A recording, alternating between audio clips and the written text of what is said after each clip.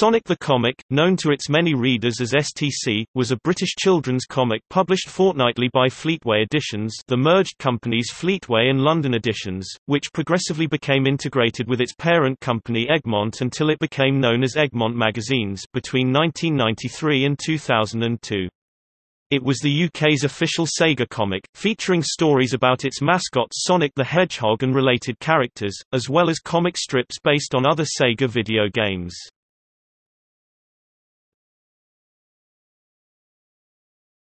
Topic: Format and publication history. The original price for Sonic the Comic was 95p, increasing to £1.35 by the final issue. The comic generally contained 4 comic strip stories, each usually following different storylines and being written and drawn by different writers and artists. The first was always a 7-page story about Sonic himself, except for number 148, which began with the Tails strip, and in the earliest issues, the remaining 3 would involve a different Sega game character, see list below. Later, the Sega backup strips were supplanted by stories focusing on supporting Sonic characters such as Tails, Knuckles, Amy and Chaotix. The anthology, Sonic's World, featured a variety of events in the STC world not covered by the main character strips. The different strips could at times contrast heavily with each other, with different strips aimed at different age groups or with a different balance between comedy and drama. The humor-based Decap Attack strip could appear alongside the darker and more violent Streets of Rage strip. Lou Stringer has stated that majority of readers were aged between 5 and 10 and many strips were written with this in mind. That doesn't mean that older readers can't appreciate the stories and artwork, of course, but it's worth bearing in mind that if the stories sometimes seem juvenile, it's because they are. Having said that, it doesn't mean we can be sloppy because we're just writing for kids. Aside from the comic strips, for its first few years STC regularly featured content related to Sega video gaming. Fitting in with the Sonic convention of calling levels zones.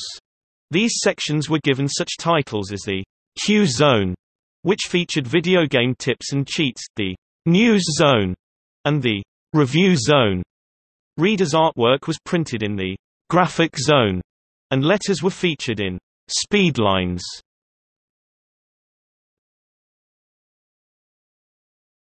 Topic: Megadroid. The mascot of the comic was a robot named Megadroid, composed of parts of a Sega Genesis, Mega Drive.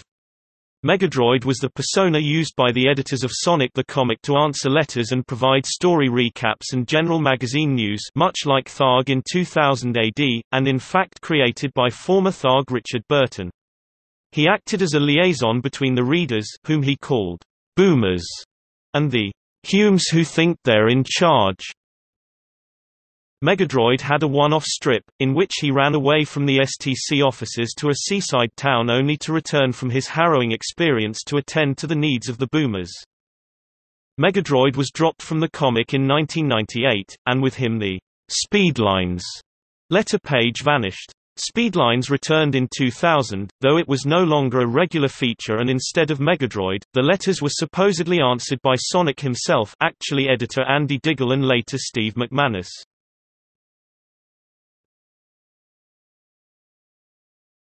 Topic: Staff. The bulk of the work in the comic was written by either Nigel Kitching or Lou Stringer, while art was provided by Richard Elson, Nigel Dobbin, Carl Flint, Woodrow Phoenix, Roberto Corona, Mike McMahon, Kitching himself and many others. The first editor was Richard Burton. Several of the comic's contributors have found success elsewhere in comics. Mark Miller, who wrote the first Streets of Rage storyline and some Sonic strips, has since written major titles for DC and Marvel Comics such as Wanted and Civil War. Editor Andy Diggle has since become a comics writer, and Road to Perdition illustrator Richard Rayner contributed to Decap Attack scripts.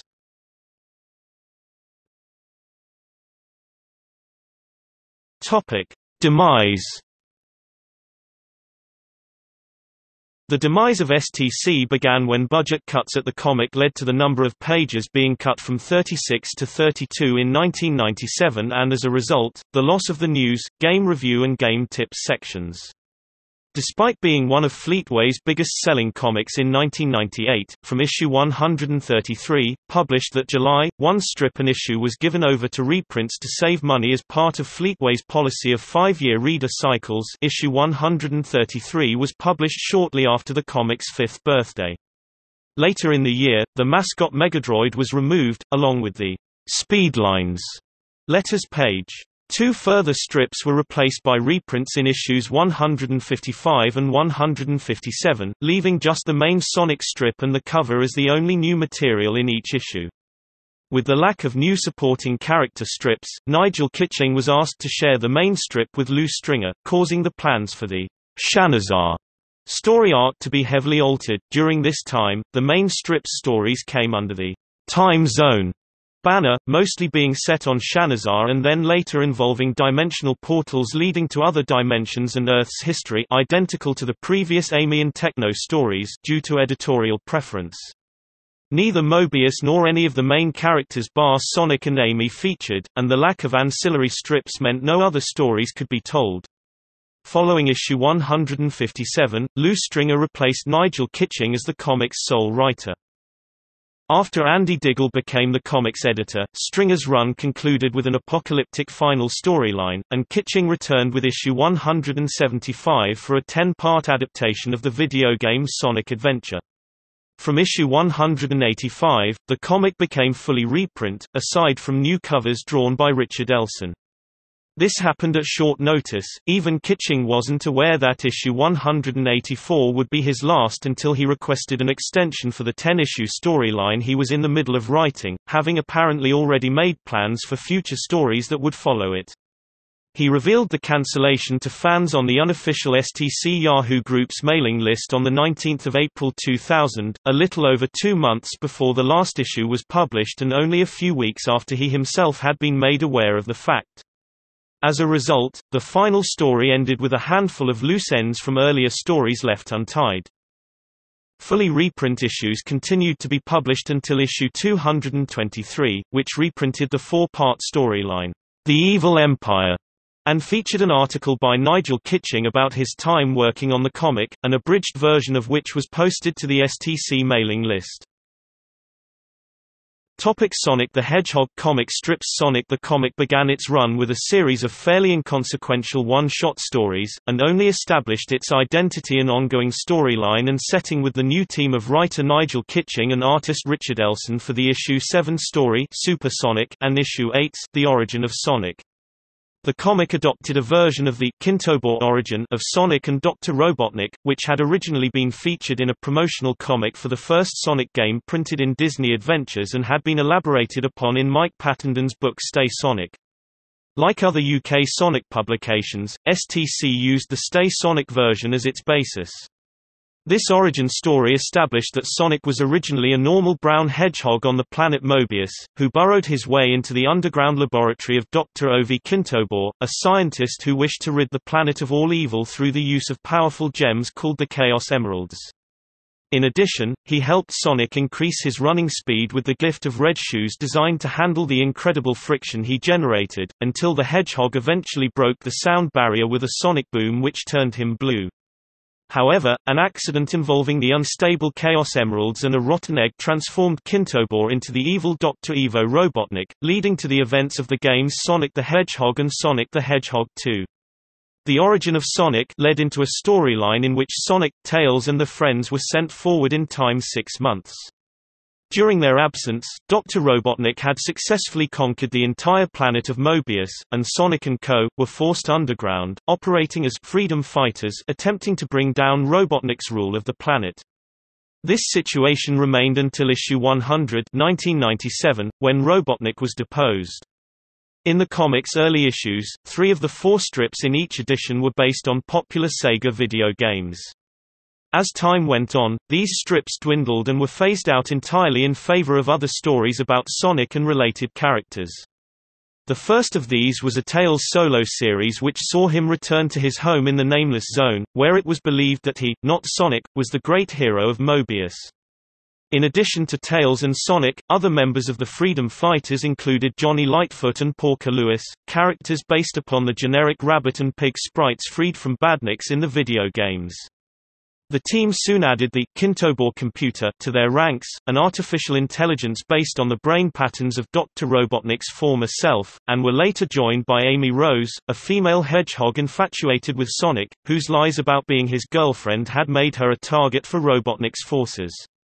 Robotnik himself was later redesigned to match the appearance of his counterpart in the animated series Adventures of Sonic the Hedgehog, and he gained a close ally in the green-skinned scientist Grimer, the comic's equivalent of Snively from the cartoon Sonic the Hedgehog. Grimer was instrumental in creating Metallix, the Metal Sonic, an enemy that featured prominently in Sonic the comic's first major multi-part Sonic story, an adaptation of the video game Sonic CD entitled The Sonic Terminator. Knuckles the Echidna and the Floating Island soon made their debuts as Sonic the Hedgehog 3 and Sonic and Knuckles were adapted, and Knuckles subsequently featured in his own storylines in which he attempted to learn more about his lost race of echidnas and their relationship with the Floating Island and the Chaos Emeralds. The comic also introduced original characters such as the Sky Pirate Captain Plunder, rebellious Super Badnik Shortfuse the Cybernik and engineering genius Techno the Canary, who occasionally featured in their own dedicated strips.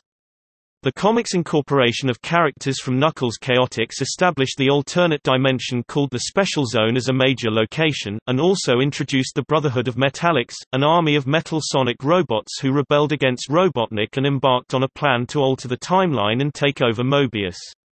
One element of Sonic the comic that was distinct from other Sonic fiction was its depiction of Sonic's powered-up form, Super Sonic, or known to fans as Fleetway Super Sonic.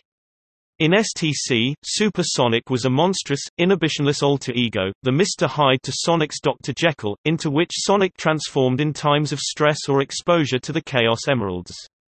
The appearances of Super Sonic were few and far between in the first 80 or so issues of the comic, although he became a prominent threat during the build-up to issue 100. Following a storyline in which the Chaos Emerald's energy was transferred out of Sonic and into the Special Zone, Super Sonic continued to exist as a separate entity, forcing Sonic to pursue him. After Super Sonic was defeated by being frozen in time within the time-traveling, dimension-jumping Omniviewer, Sonic was left isolated in the Special Zone. On Mobius, Shortfuse joined the Freedom Fighters, and Knuckles ended a long quest back to the Floating Island. Super Sonic's subsequent escape from the Omniviewer triggered a planet-wide electromagnetic pulse that the Omniviewer shunted to Mobius, deactivating all of Robotnik's robots and computer systems. With no technology or troops to protect him, Robotnik was finally deposed as Mobius ruler in the comic's 100th issue. After establishing the new state of play on Mobius, including the now amnesiac Super Sonic's befriending of Magician Ebony and Cyclic Pajamas, the next major move for STC was its adaptation of Sonic 3D Blast, which proved to be the last game adaptation for a prolonged period of time. Although it ultimately amounted to little more than use of the different elements from the game, Flicky's Island, the birds used for Badniks and dimensional travel via Mobius rings, with the added introduction of a new Metallix villain with its design based on Knuckles this time, it was a key stepping stone in shaping the direction of Sonic stories right up until the conclusion of the series. The story introduced the interdimensional alien race known as the Draken Empire, spun out of a dangling plot point from nearly 100 issues prior, who allied themselves with Dr. Robotnik in an attempt to acquire the Chaos Emeralds, revealing their previous ownership of the gems ages prior. Alliances, betrayals and double crosses culminated in Robotnik's successful capture of the Emeralds and a 4-issue epic in which he had godlike powers and reshaped Mobius entirely, but when his body was drained of chaos energy, he vanished into a subatomic dimension.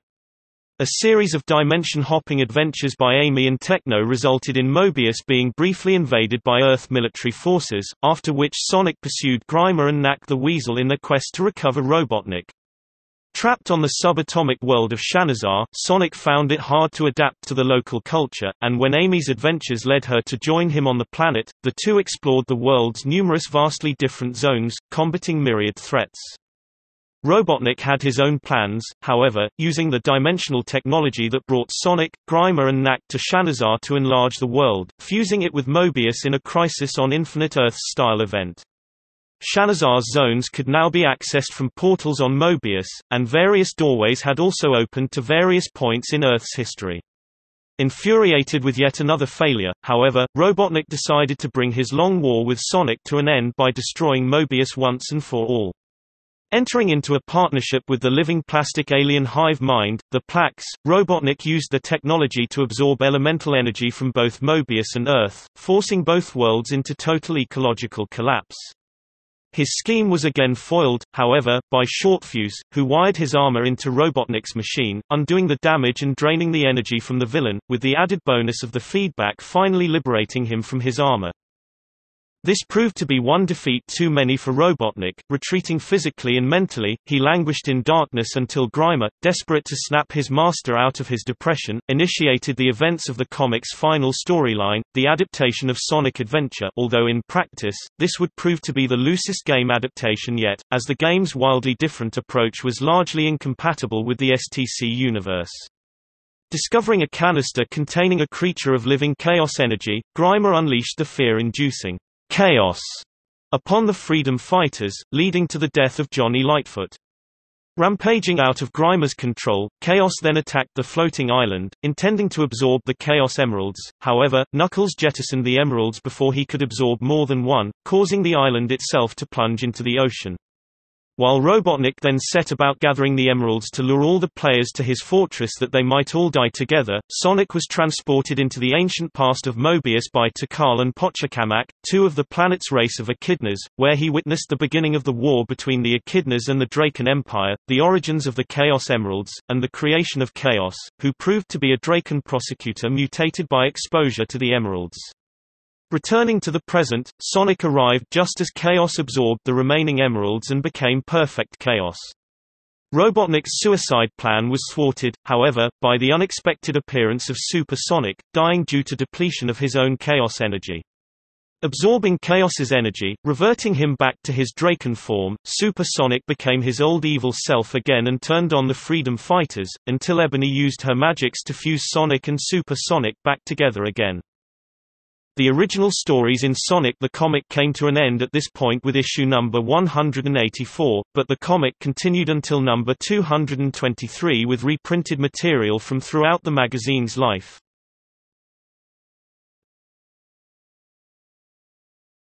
Topic: Characters.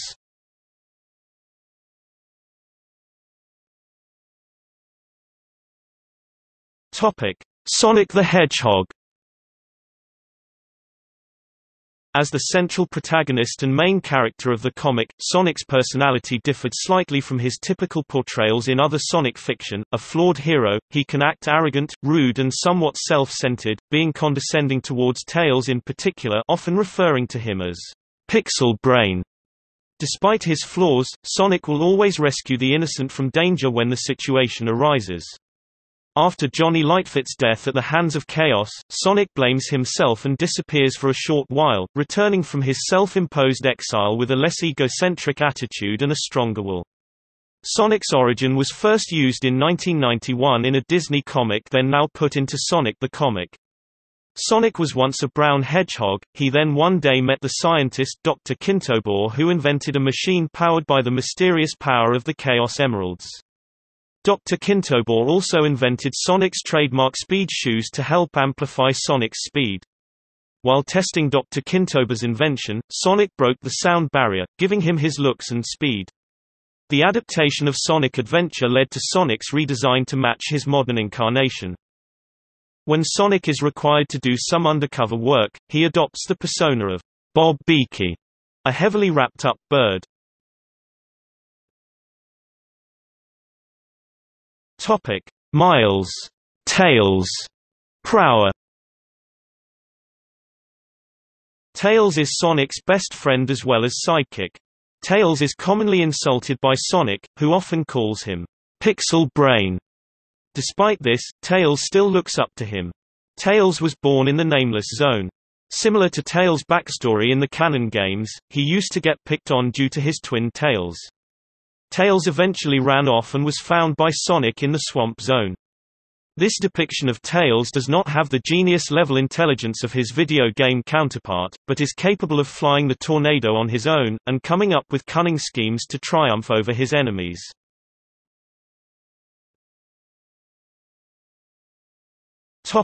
Knuckles the Echidna.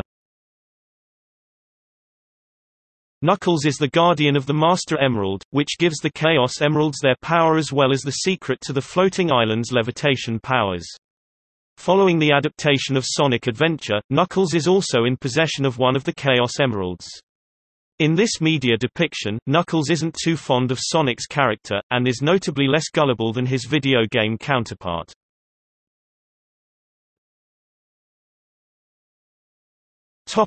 Amy Rose. Amy first appeared in a two-part story where she was arrested by Dr. Robotnik's Trooper Badniks for the criminal offense of association with Sonic. She had been saying she was his girlfriend. While annoyed at the fact she had been lying about him being an item, Sonic still had a duty to rescue her and did so, but to his horror realized that she was now a fugitive and would have to stay with the Freedom Fighters. Amy's character swiftly matured as the comic went on and became one of the most valuable members of the Freedom Fighters, especially due to her expert marksmanship with her crossbow as opposed to wielding the Pico Pico hammer, which she created herself. The notion of a love interest in Sonic was, for the most part, underplayed, and one of the comic's writers, Nigel Kitching, revealed he saw it partly as Amy just trying to annoy Sonic. Several times, Sonic would be left exasperated by either civilians assuming the two were dating, which Amy would play along with, or her playing up the crush. Because of this, when trapped on the Miracle Planet with her, he faked being lost for 2 days. She appeared often in strips, with a few solo stories by Lou Stringer where she saved the day without the others noticing. She constantly showed self-righteousness, pragmatism and quick thinking. In the story, Plasma, in number 78, she both worked out how to defeat the villain and let Sonic believe he had, as she knew that, as a symbol of hope for Mobius, it's important that they think it's him who saves the day. She also took a second-in-command role, taking full control when Sonic was absent or transformed into Super Sonic. When Sonic was lost in the Special Zone, she led the Freedom Fighters until he returned in number 100. At a later part of the comic's life, Amy would be mostly written by Lou Stringer as a straightforward adventurer and had a long series of backup strips teamed up with her best friend Techno. Nigel Kitching originally planned for Amy to be more of an irritant for Sonic, influenced by 1930s and 40s Hollywood screwball comedies, like It's a Wonderful World, but while still being a capable fighter. However, Deborah Tate wanted the character to be of a role model for girls, as she was the only female regular character at the time, and dictated that she be more sensible and mature.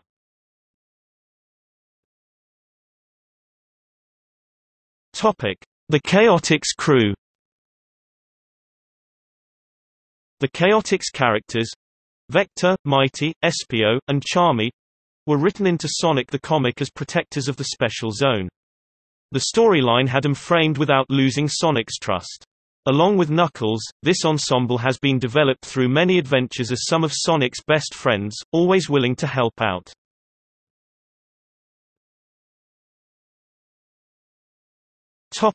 Lists of heroes and villains.